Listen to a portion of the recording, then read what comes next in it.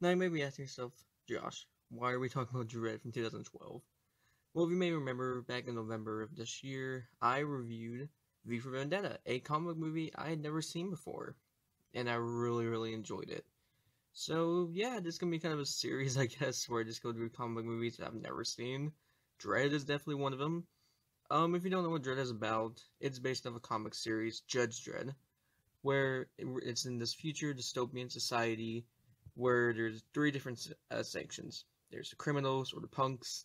There's the judges, which is these group of people who are basically as a police force, and you have the mutants, which is these group of people that are very hated. They're very seen as freaks.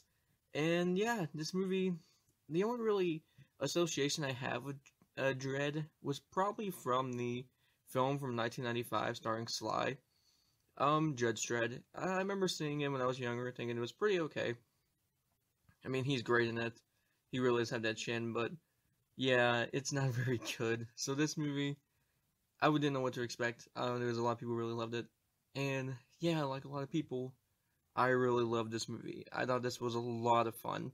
It's very serious. It's a very serious film, given the topic of it, but also some very funny moments, some very good comedic moments. And we'll get into all that. So what's Dredd about? Similar to the comic, it has the same backdrop. Stars Carl Urban as Dredd. Now, you know him, of course, as Bones from Star Trek, or Butcher from The Boys. He is just your typical... He's also in so many other comic movies. Thor Ragnarok. He is your typical average, nerdy guy that you see in a lot of movies and shows. And he plays Judge Dredd in this movie.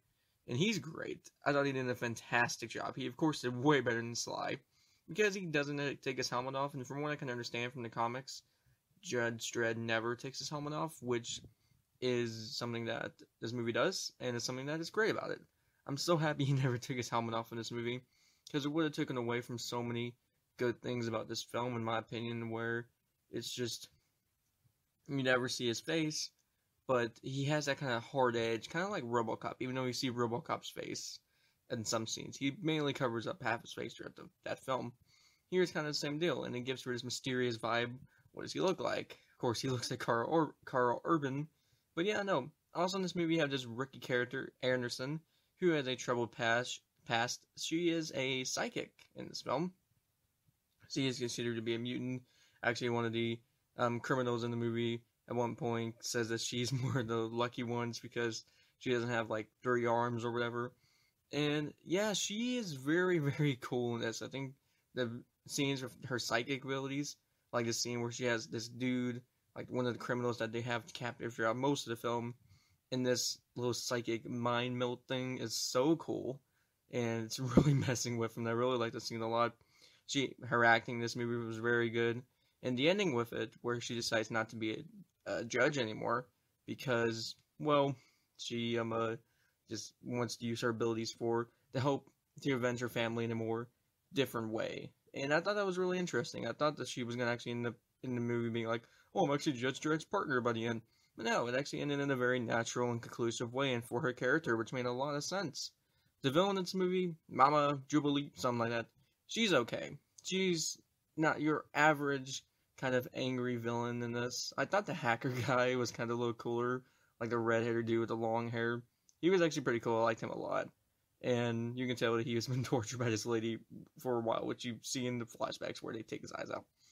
And yeah, I thought she was okay. I thought he was a much better villain. There's also some other twists and turns villains in this movie. You have other judges that are crooked, and they start working for the mob boss. And that was very cool. I didn't see that coming, which is kind of crazy. Yeah, also, this movie mainly revolves around this drug called slow-mo, which is, of course, done in slow motion. But from what I can understand, the filmmakers did the slow motion in a way that no one's really done before, at least in 2012. And it's done very good. Not only is it beautiful whenever they get into the slow motion sequences, but it's also really well done. And for a movie with kind of a lower budget, I really enjoyed those scenes, and I really had a lot of fun with them. And the drug itself is like an inhaler type thing, so it makes sense that like the smoke and all that. Yeah, no, that wasn't too bad. And the action in this movie is so fucking good. The action here is some of the best action I've seen in a comic movie, probably ever. It's not like the most standout, just like right in your face artsy action. It's more of your standard hand to hand combat. But something this movie does that a lot of movies don't really do, especially when in 2012, it kept the camera still, which is something you were like, whoa, I mean, you kind of want that in film like this, and yeah, it happens. Because I guess around that time there's films like Jason Bourne, so I was expecting the camera to be going over the place, but no, the camera was kept still, the action was very well handled. I had some great moments where I would pump my fist and be like, yeah, get him, Judge Dredd. It was really fun, and I really enjoyed those scenes a lot. My favorite is probably whenever he was getting cornered by the other dreads or the judges, as you may say, in the little place where they make the drugs and all that. That was fun. That was a good scene when he blew the dude's head off, and whenever the other one came in there and he just had the gun, dude, it was a lot of fun. Yeah, this movie has some really really good action.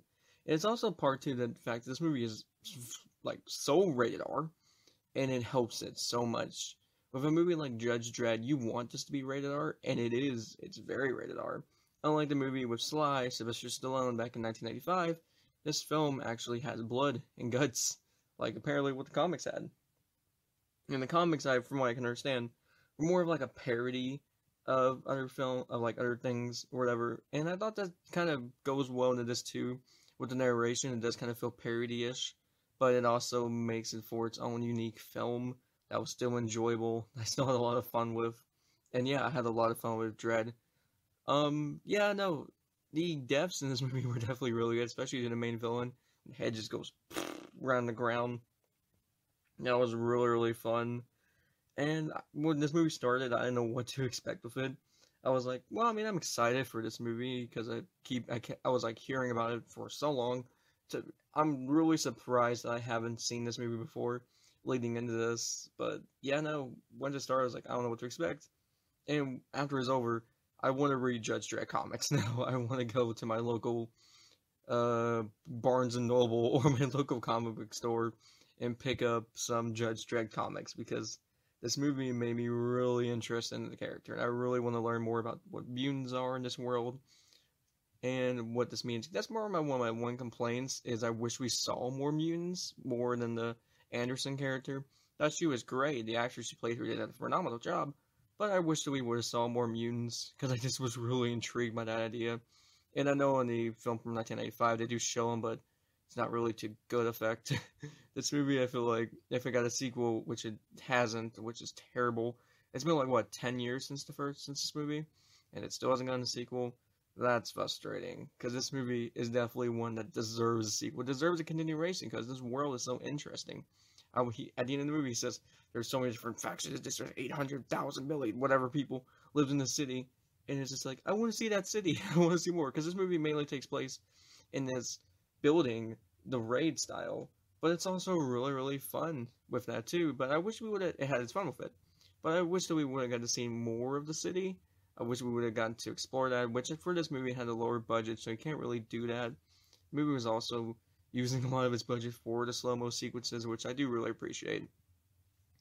And Dredd's amazing gun, that's just so cool. But yeah, no, also I noticed with the look of Dredd in this movie, in the comics, he has more of a, like, he looks more army-based, and with, like, the little wings on the side of his shoulders. This movie, he looks more like a police rioter kind of look, which definitely falls in line with the movie, with what it's trying to say about police forces and all that, which I also liked in this, how he wasn't completely, like judgy, like he was in the original film from 1995. That movie, he kind of just was kind of annoying. This movie, he gives people a chance. He doesn't, like, mess with kids. He gives them a chance. He gives everyone a chance, and that's nice, because he isn't, like, entirely like, you're going to jail now. He's like, okay, please don't do this to turn yourself in. And yeah, I thought that was really, really fun for the character, and it gave him a little bit more of a interesting background, to where he's not just your typical, just like, oh, just go to jail. But yeah, no, all that said, I enjoyed Dredd a lot. I thought this was a fun movie, a really enjoyable movie, that if you were to criticize it, yeah, there's some things you could really criticize, but as a comic book adaptation, that really deserved a sequel and never got it. I guess for the poor box office, the fact that the trailers mainly marketed 3D, The trailers just didn't look very good. I actually watched the trailer after this movie, and man, that trailer did not do a good job with like saying what this film actually was. But yeah, with all that being said, I really enjoyed Dredd a lot. And there were some comic movies I really want to watch, like Sin City, The Losers, Sin City 2. There's this one called The Spirit. There's another one, The Shadow. I want to watch that. Yeah, there's so many films I really want to watch. Like I did this year with The Crow and with V for Vendetta. So with all that being said, Judge Dredd gets a pass. Just kidding. That was a terrible. Okay. Dredd gets an A+. Of course, he gets an A+.